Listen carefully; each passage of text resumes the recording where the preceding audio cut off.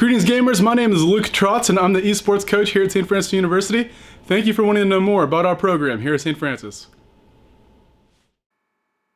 The fall 2019 semester marks the launch of our esports program and the opening of our new arena on campus. Our arena is located on the lower level of the JFK Student Center.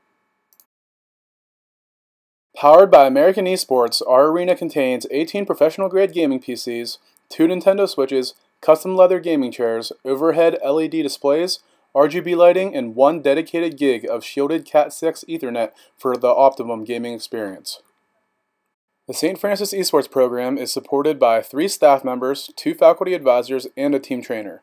We are a member institution of the National Association of Collegiate Esports, or NACE, and are registered to compete in the Eastern College Athletic Conference, or ECAC. The game titles that we are currently competing in are Hearthstone, League of Legends, Overwatch, Rocket League, and Super Smash Bros. Ultimate. Other game titles are also available in the arena.